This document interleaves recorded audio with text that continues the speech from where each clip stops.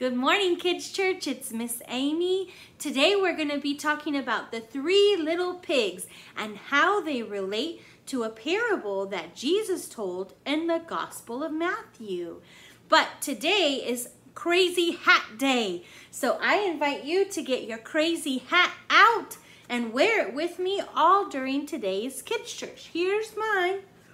I have a Star Wars Mickey ears. We are so excited for Disneyland to be reopened soon. So as we go through our Kids Church Day, you're going to need to have your Bible. This one's mine that I'm going to be using. You're going to also need to have your craft supplies a little later in today's lesson. But if you don't have your craft supplies together yet, that's okay. We can do craft another time after this video is over. But if you would like to do craft at the same time I'm doing it, you'll need to have some paint. These look kind of silly, but they're paint markers. You're going to need some rocks.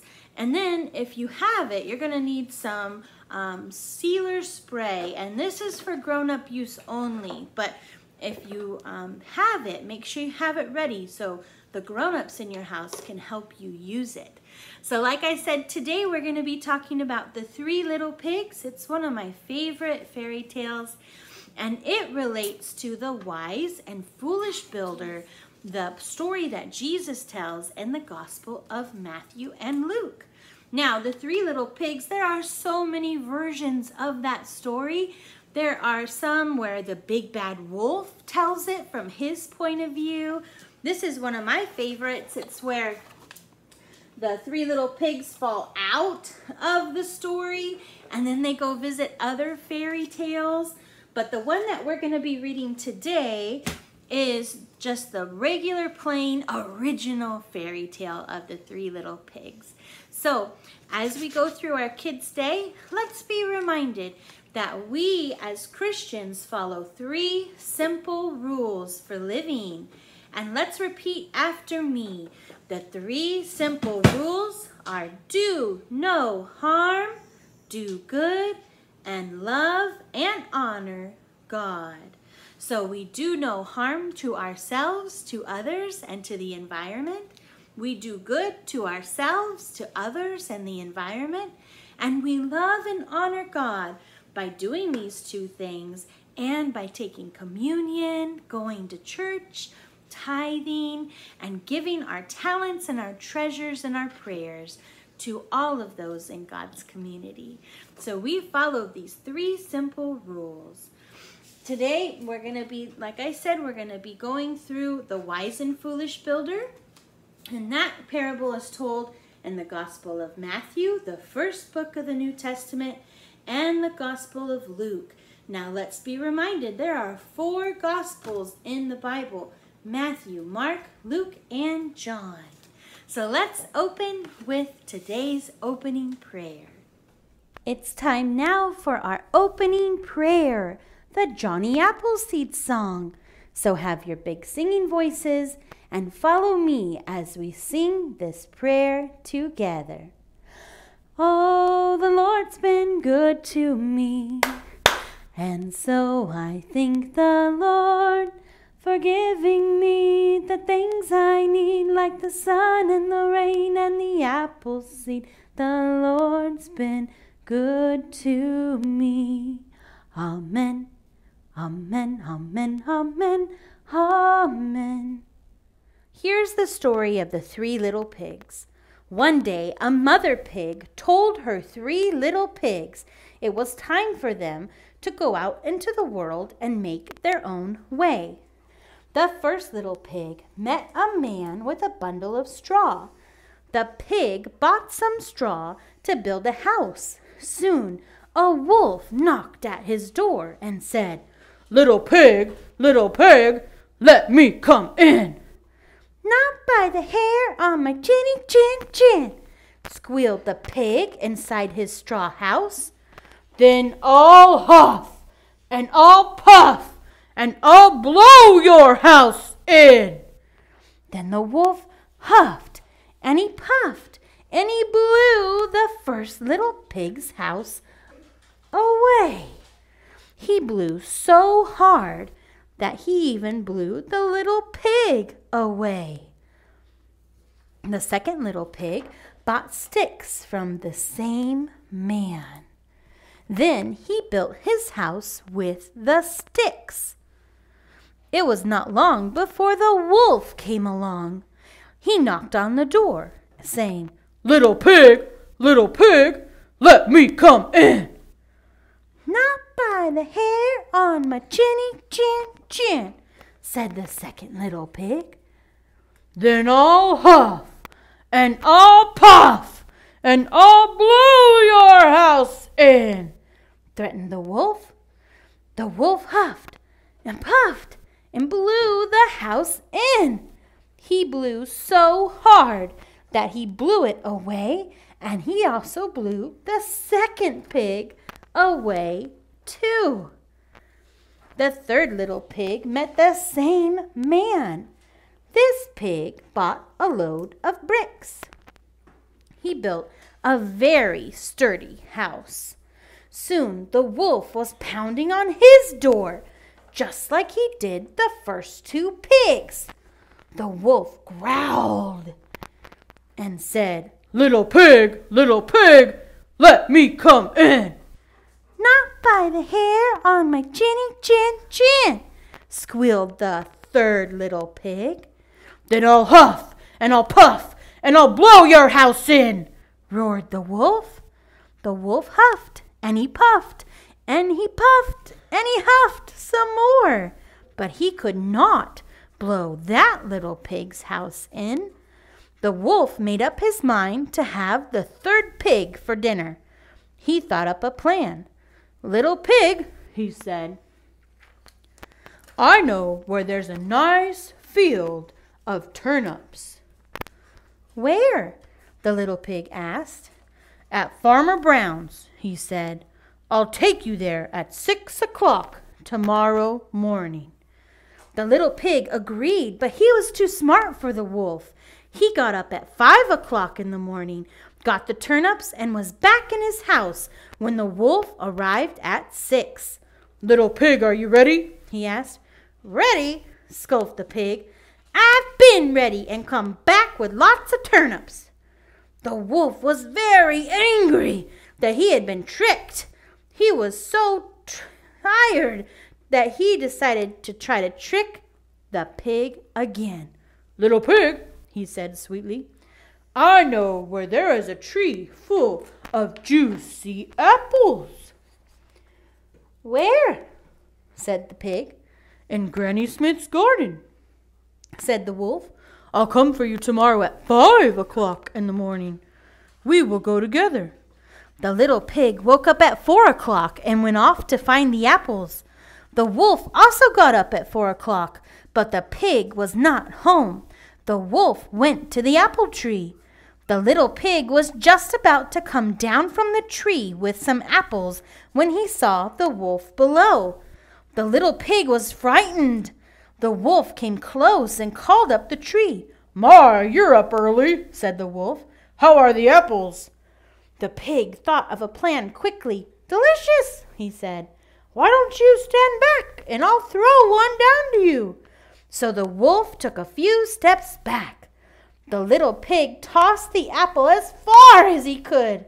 He threw the apple so far that he was able to scoot down the tree and run away. The little pig was safely home before the wolf found the apple he had thrown. Back at his little brick house, the pig made applesauce and apple pie, and he still had plenty of apples left to eat. He was a smart little pig. In the meantime, the wolf was furious that he had been tricked again. He thought he was trickier than any little pig, and this little pig had tricked him too many times already. So he thought and he thought until he came up with another plan. The next day, the wolf went over to Little Pig's house and said, "Little Pig, there's a fair in town tomorrow. Let's go together. I'll come by and get you at 3 o'clock. The little pig agreed, and you will not be surprised that the clever little pig started out early for the fair. He enjoyed all the sights and sounds of the fair, but he did not stay too long. The little pig wanted to get home before the wolf showed up at the fair. The little pig was on his way home with a big barrel he had bought at the fair when he saw the wolf coming up the hill toward him. The tricky little pig crawled into the barrel to hide. When he did, the barrel started to roll down the hill. The barrel rolled and rolled over and over, gathering speed on the way down the hill. The barrel with the little pig inside headed straight for the wolf. This frightened the wolf so much that the wolf ran home. The wolf went to the little pig's house the next day. "Little pig," he said, "I was going to meet you at the fair when all at once the most frightening thing came rolling down the hill. I ran straight home." The little pig laughed. "Ha ha! I was the one that frightened you. I was in the barrel." The wolf was very angry when he learned that the little pig had frightened him with the barrel. He made up his mind right then and there that he would eat the little pig for dinner that very night. "Little pig!" roared the wolf. "I'm going to eat you for dinner today. I may have not been able to blow your house in, and I may not have been able to trick you, but I'm going to come down the chimney to get you now." With that, the wolf leaped up on the roof. "Here I come, little pig," he snarled down into the chimney. But that smart little pig had hung a pot full of water over the fire. The wolf tumbled down the chimney right into the big pot of boiling water. The pig quickly put a heavy lid on the pot, and that was the end of the wolf. The little pig lived happily ever after. In the story of the three little pigs, we're reminded that we need to build a house on a strong foundation and be a wise builder. Not just for building houses, but we need to be wise builders when building friendships, when building love, and when building kindness. Psalm 127 reminds us that we need to be wise builders and to always have the Lord help us when building. So get your singing voices out and let's sing together this song, Unless. Unless the Lord builds the house, builds the house, builds the house.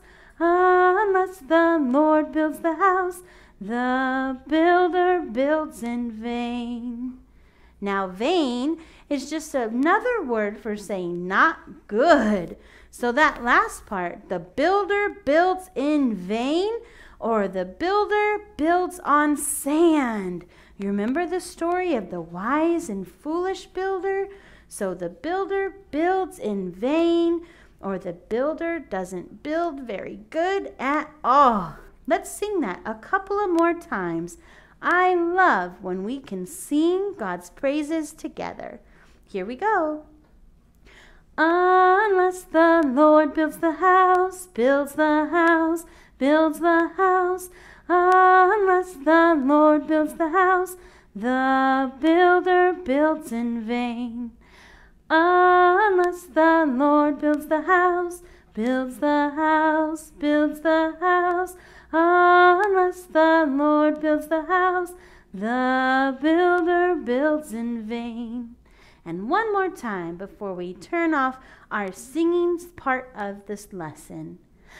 Unless the Lord builds the house, builds the house, builds the house. Unless the Lord builds the house, the builder builds in vain. Great singing voices, everyone. It's that time in our Kids Church Day for our Bible lesson. So go ahead and get your Bible out And let's turn to the Gospel of Matthew. It's found in the first book of the New Testament, chapter 7. Look for the big 7. And then we're going to switch on over to verse 24. So, Matthew chapter 7, verse 24. You could also look for the header, the wise and foolish builder. You need to pause the video. Go ahead. Okay, so the wise and foolish builder is a story that Jesus tells about two types of people. Now, we often refer to stories that Jesus tells as a parable.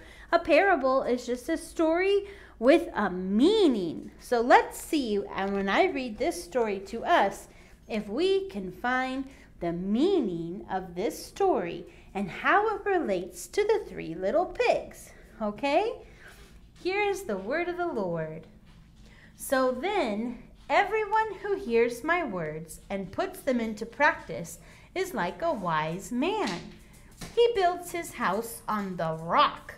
The rain comes down, the water rises, the winds blow and beat against that house, but it does not fall. It is built on the rock. But everyone who hears my words and does not put them into practice is like a foolish man. He builds his house on sand.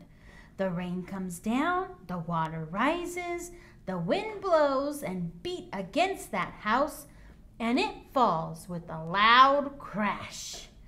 Jesus finished saying all of these things. The crowds were amazed at his teaching. He taught like one who had authority. He did not speak like their teachers of the law. Here ends the reading of God's holy word. Thanks be to God. So how do we see in the parable of the wise and foolish builders that it's the same or similar to the 3 little pigs? Well, God says that we need to build our house on the rock.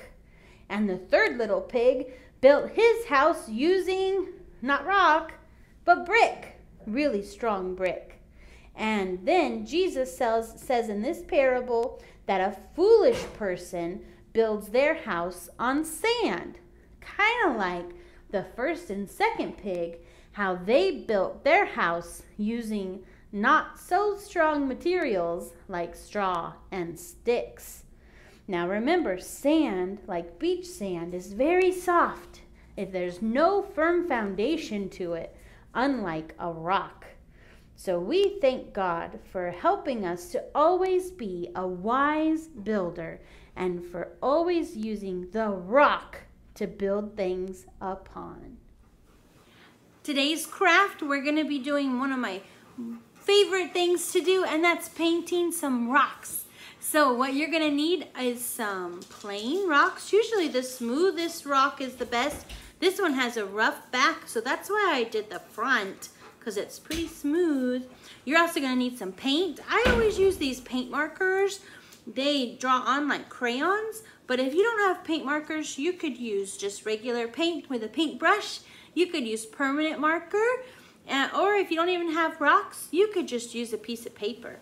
So what we're going to do is we're going to have our plain rock, and then we're going to make sure it's clean. If you just got it from outside, scrub off all that dirt. Dirt doesn't go very well with paint. And we're going to paint a house. Now, we do this because we're going to use this craft to remind us that the Bible tells us we need to build a foundation on rock. And this is exactly what it is. It's a rock. And so you're going to take your paint marker or your paint or your paintbrush and go ahead and lay down paint to make your house. I put down green first, and then I drew some triangles and squares and a rectangle for the windows and doors. I painted on a little bit of bushes at the front door. And then once you have this all dry, you're gonna get some kind of sealer. I have this Mod Podge sealer that I got from Walmart.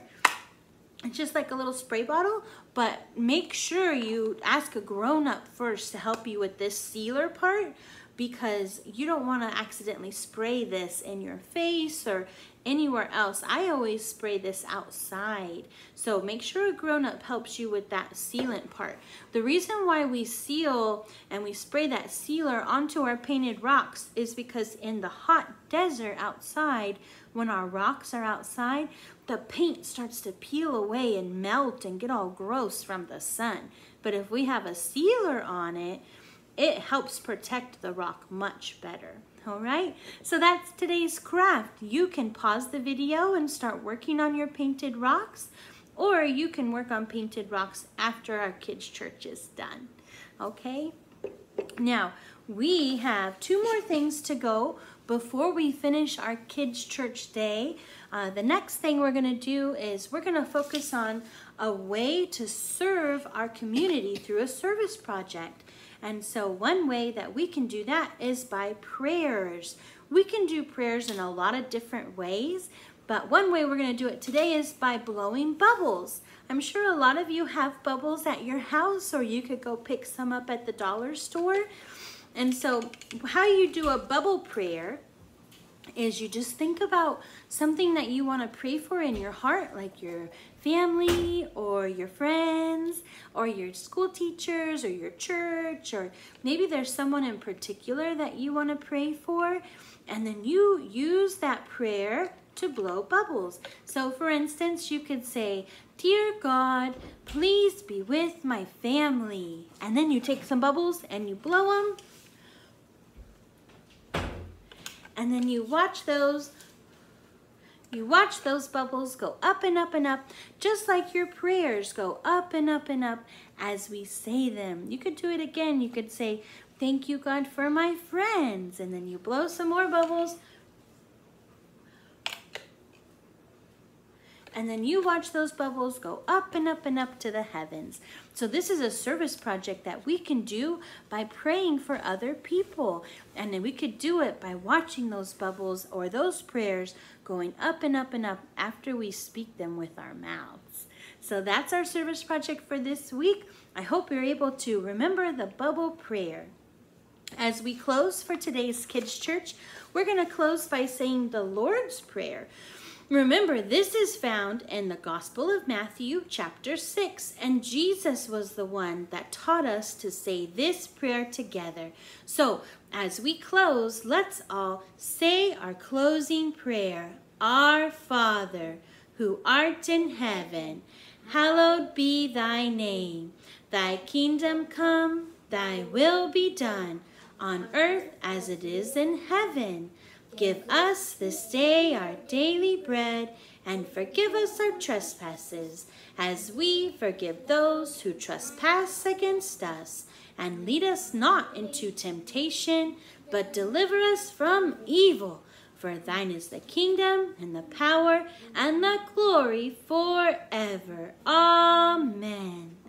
I bid you peace as you go on your week this day. Thanks for joining me for Kids Church during Crazy Hat Day, and as we learn more about the 3 little pigs and how that relates to the wise and foolish builder. Until next time, make sure you're doing no harm, doing good, and love and honoring God.